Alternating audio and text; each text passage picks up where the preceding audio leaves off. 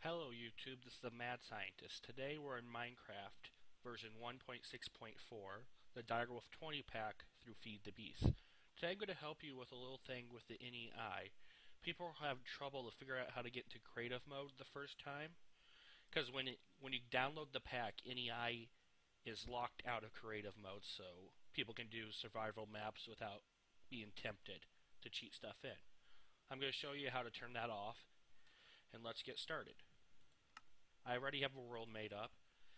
It's a little confusing if you go to Google and look this up. People keep telling you need to go to configs and change stuff in configs. You don't need to do that. You only need to click like 5 buttons when you get inside the game. Okay, all you need to do is go to your inventory, go to options, go to inventory right up here, then right here in the top right hand corner where it says global, click world. And you see the W right here. Left click it. And all you gotta do is go back, and now you're in cheat mode.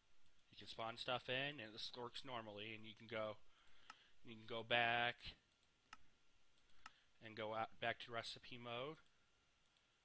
As simple as that. Thank you for watching. If you like these videos, please rate, comment, and subscribe. If you guys have any ideas for Minecraft videos or any other game videos, PM me or put them in the comments. Thank you for watching.